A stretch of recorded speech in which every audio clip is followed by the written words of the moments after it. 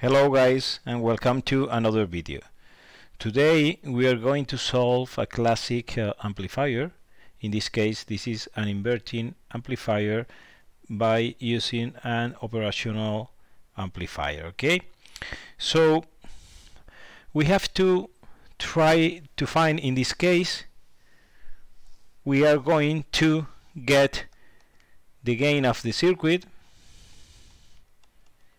which is B0 divided by Bi. Okay, so we have to find a way to relate Ba to Bi. Okay, in this case the best way to relate these two nodes, Bi and Bout, is by means of this intermediate node. Okay, so we are going to work with this node to try to relate both signals. In this case, we're going to name this node 1, okay? And we have to, applying Kirchhoff current law, we have to draw currents in the direction we want. Here I'm going to draw this current like this. I'm going to name it I1. I'm going to draw this current this way. I'm going to name it I2.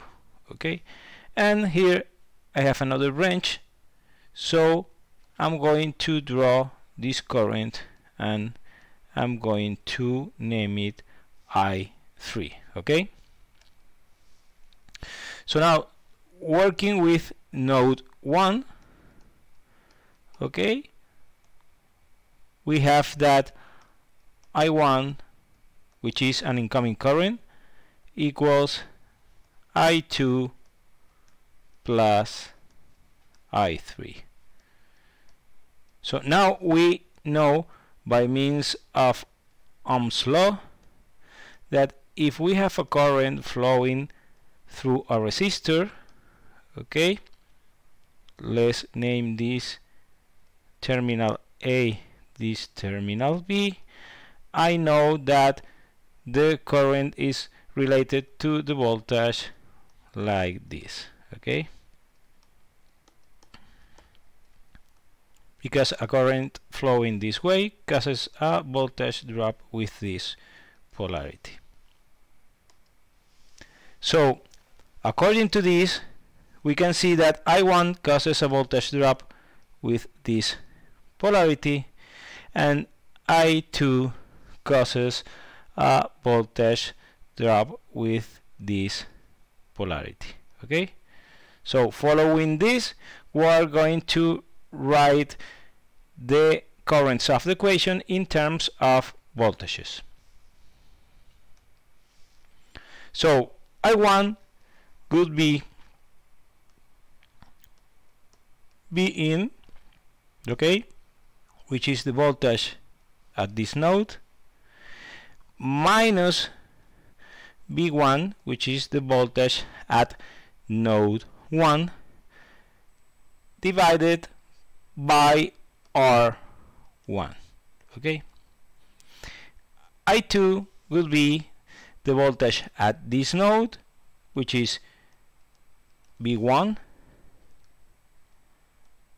minus the voltage at this node, which is B0, divided by R2, plus this current, that is the current going into the port of the operational amplifier, that by definition equals 0. Okay, so we have three unknowns. We have B in, we have B0, and we have B1, and we have to try to relate B in to B0. So in the case of the operational amplifier, I know that by means of the virtual short principle or virtual ground, the voltage at the positive node of the input port equals the voltage at the negative node. Okay, so here I can see that the voltage at this point, at this node, is 0, which is my reference node, and by means of this I get that B plus equals 0 as well. So by means of this I'm going to complete to solve the previous equation. So I have B in minus 0 divided by R1 equals B1, which is 0 because is B minus, sorry, B minus, this is B1. So I have 0 minus B0 divided by R2. By simplifying, I get this.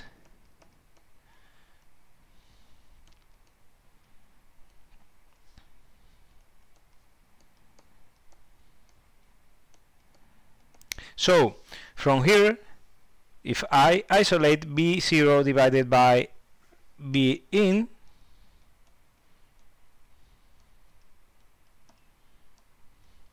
I get that this equals R2 divided I1.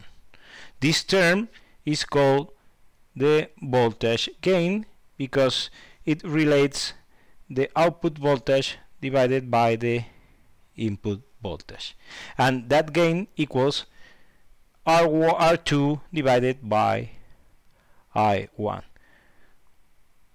What does this sign means? This means that the output voltage is going to be opposite to the input voltage. Let's see. This means that is my input voltage is like this. Okay, this is my input voltage.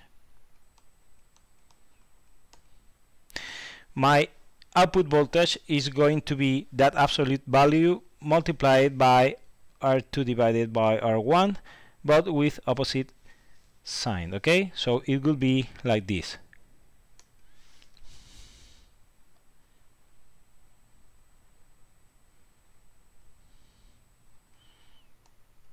Okay, so B0 equals minus R2 divided by R1 times B in. That is why it is called an inverting amplifier. Look that this is positive here, that this is negative due to this negative sign. Okay, so let's now calculate the input impedance of this circuit. Okay, to do this we are going to draw the circuit without the input voltage because we want to get the input impedance since from this point to ground. Okay, so let's do it. So we want to get the input impedance from this point to ground. Okay, the impedance that is seen by the input source. Okay, so to do this we have to connect a test source here, okay, which we are going to name as B test. Okay, and I have to get the corresponding current flowing from the test source, which is I test. Okay, so Thevenin theorem states that the equivalent Thevenin impedance would be B test divided by I test. Okay, so we have B test, we have to calculate I test. How do we calculate I test? Previously we said that the voltage at this node is the same as the voltage in this node due to the virtual short. Okay, so as this node, the positive node, is at a 0 voltage potential, this is at the same voltage as well. So this test current produces a voltage drop with this polarity. Okay, and as we calculated before, we could say the following: I test equals the voltage at this point, which is B test,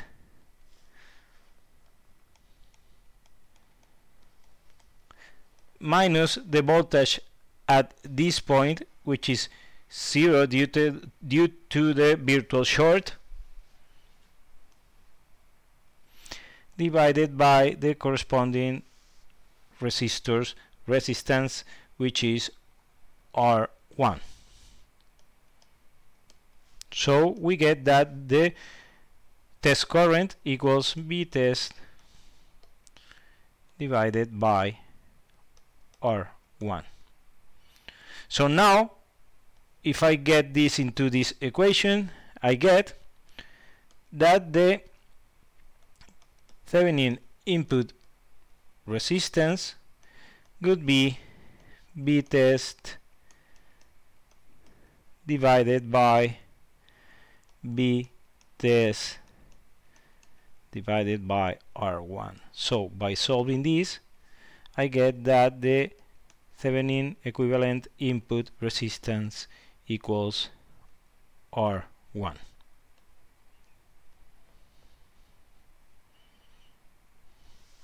So finally, we are going to calculate the output impedance, the Thevenin output impedance since from the output terminal.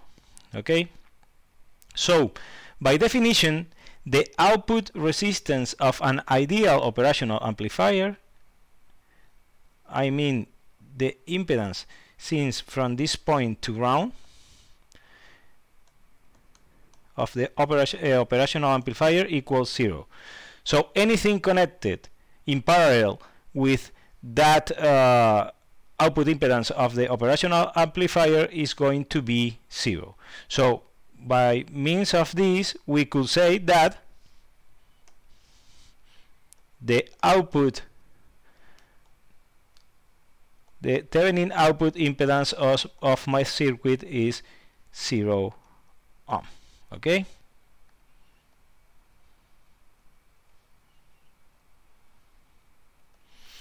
so if you liked it, please thumbs up and subscribe.